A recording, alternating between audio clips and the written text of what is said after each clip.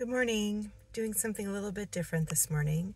Instead of taking a walk around my neighborhood before I get in the car to go to work, I got in the car to go to work and then realized I'm going to take a walk around the park because the park is like a 30-second drive from my house.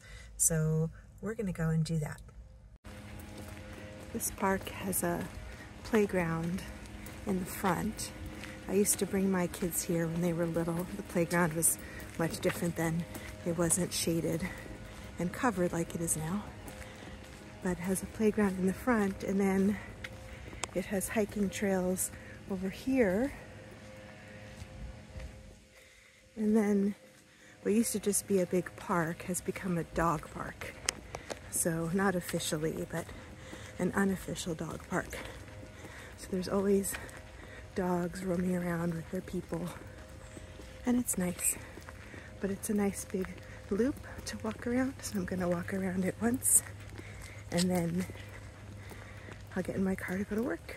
So a large portion of this walk is uphill, and I knew that, but I forgot what it would sound like if I'm huffing and puffing uphill while I'm talking to you. So I'm just going to share with you some of the park.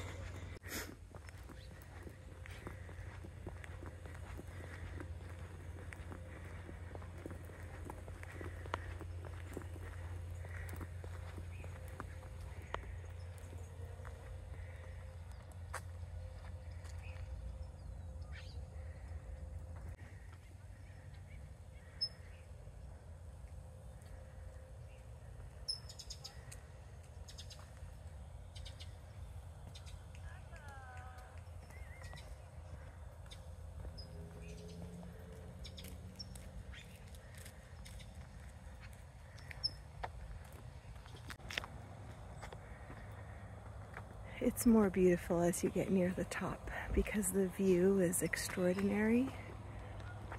Looks like they planted a new tree. It's a little baby.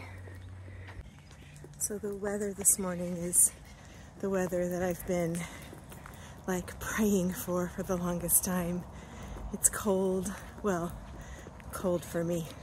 I think it's like 59 degrees, and it's crisp. And I can feel the air on my skin, like tingling it. Oh, there's a bunny. Oh, I wish I could show you.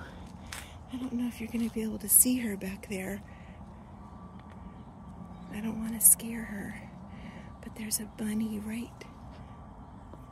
there.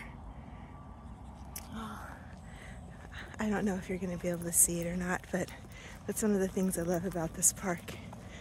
People bring their dogs, and there's tons of birds that you hear, and a bunny every now and then. There's also rattlesnakes and mountain lions, but we don't ever really see those. Oh, there's a funny little bird that just, oh, let me see if you can see that. You see the bird drinking out of the dog water dish?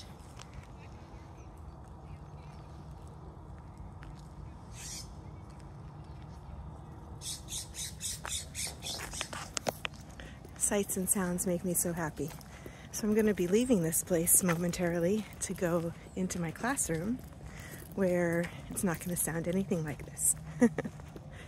Anyway, this is a gift I'm giving myself today because I haven't ever done this before, which is drive to the park before work and walk. I've been reserving the park for the weekend, and now I think I need to try something new. It's pleasant. There aren't a lot of people here, and as long as I have enough daylight in the morning before I have to get on the road, this might become a new habit. Now, I can't make any promises because, you know, as my friend Tracy, Life in the Wild West, was talking about in her video that she posted today, sometimes we do things for a little bit until it becomes maybe not boring, but until we like need to do something else new for a little bit. So I really can't ever make myself any promises, but I don't think that that's a good way to live life anyway. because you set yourself up for failure that way. So I'm just going to know that this is an option and remind myself of how it feels to be here right now, getting fresh air and morning sun, and hopefully that'll set me on a good path for my long day ahead. All right, I think this is video 5 of my 30-day video challenge.